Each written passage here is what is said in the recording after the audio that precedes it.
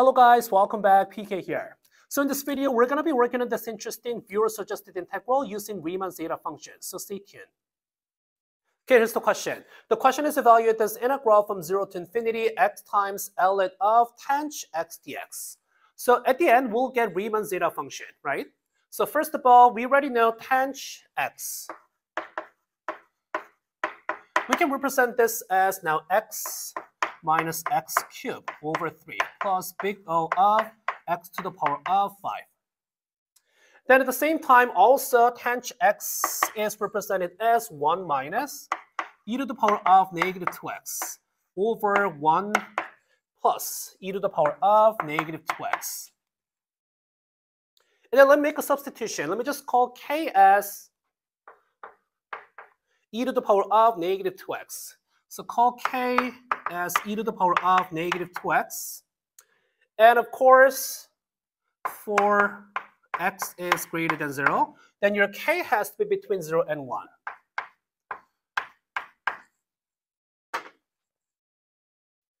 Okay, then we can represent your tanh x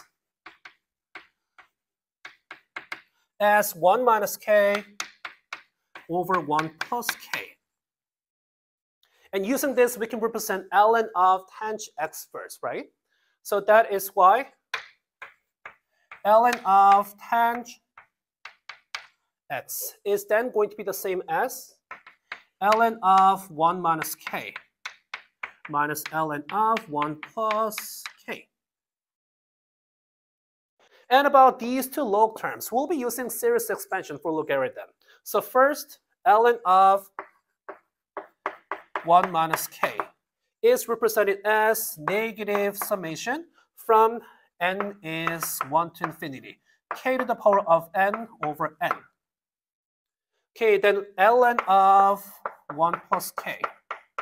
This is the same as summation from n is 1 to infinity. We should have alternating signs. So we have negative 1 to the power of n plus 1 over n times k to the power of n. So let's combine these two to represent ln of tanh x, right? So ln of tanh x. This is then going to be, let me make a parenthesis, negative summation from n is 1 to infinity, k to the power of n over n. Okay, then we have minus, parenthesis, summation when n is from 1 to infinity, negative 1 to the power of n plus 1 times k to the power of n over n. And if you combine these two, pulling negative sign out, right? Then it looks like negative of summation from n is 1 to infinity.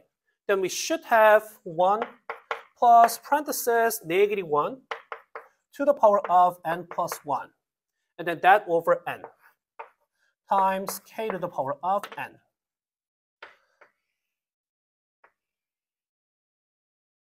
And since we have alternating sign, negative 1 to the power of n plus 1, let's analyze when n is even number versus when n is odd number, right? So first, if n is an even number, if n is an even number, then we should have, okay, negative 1 to the power of n plus 1. This is going to be negative 1. So that's why then this numerator part 1 plus negative 1. This is equal to 0. That means the term will vanish, right? And second, if n is odd number, then we should have negative 1 to the power of n plus 1. This is positive 1. So 1 plus 1 is equal to 2. That means all the terms will survive. So meaning all the even terms will vanish and only odd terms will survive. So using that, we can talk about ln of tanh x is then going to be the same as negative 2 times summation. N is from 0 to infinity of k to the power of 2n plus 1 over 2n plus 1. Same one. And make sure we substituted k as e to the power of negative 2x. So that is why that k to the power of 2n plus 1.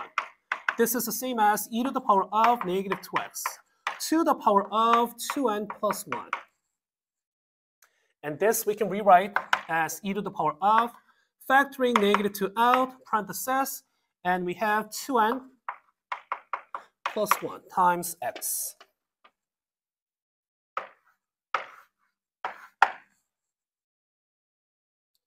Okay, so once again, this ln of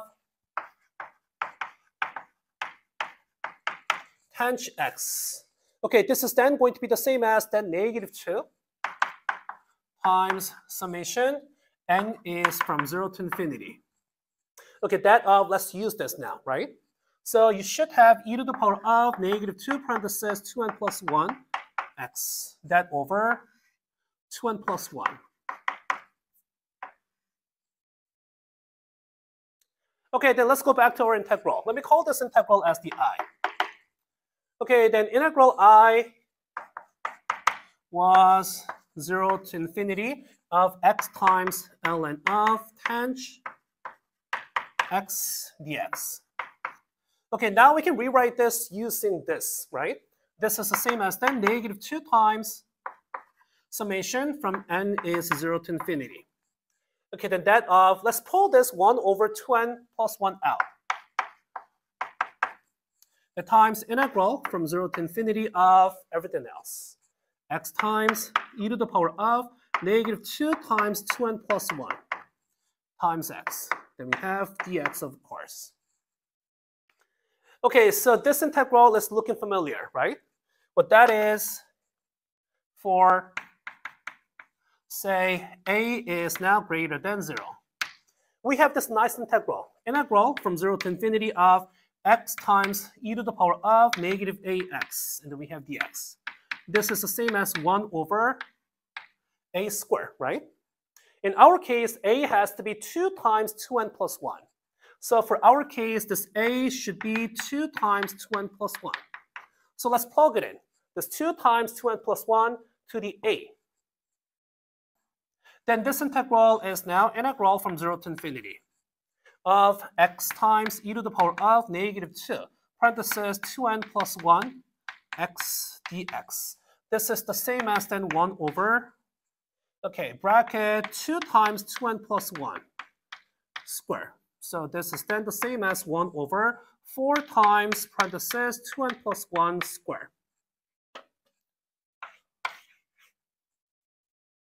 Okay, so the integral I is then the same as -2 times, right? So -2 times summation, okay, from n is 0 to infinity. Then we have 1 over 2n plus 1. Okay, then that times this value. 1 over 4 times 2n plus 1 square. So making a calculation for this, this is the same as then -1 over 2 times summation, still the same. When n is from 0 to infinity of 1 over 2n plus 1, now cube.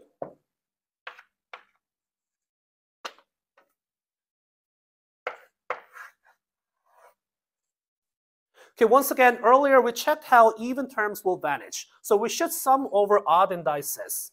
So that means summation from n is 0 to infinity. That of 1 over 2n plus 1 cube. So we can represent this as summation from n is 1 to infinity of 1 over n cube. Okay, then minus summation still, n is from 1 to infinity of 1 over 2n entire thing cube. So that is why these two are looking like Riemann Zeta function form, right? So we can represent this as Riemann Zeta of 3 and minus 1 over 8 times Riemann Zeta of 3, which will be calculated as 7 over 8 times Riemann Zeta of 3. Okay, so going back to our integral. So integral I is going to be then the same as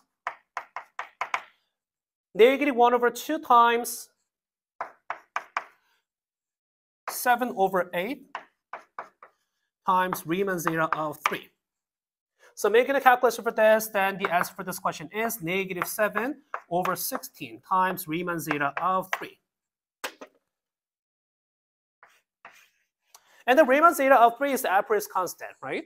So the answer for this question is negative 7 over 16 times Riemann zeta of 3, the Apér's constant. So that's the answer for this question. Okay, so pretty interesting viewer-suggested integral that we ended up getting Riemann zeta function. How amazing.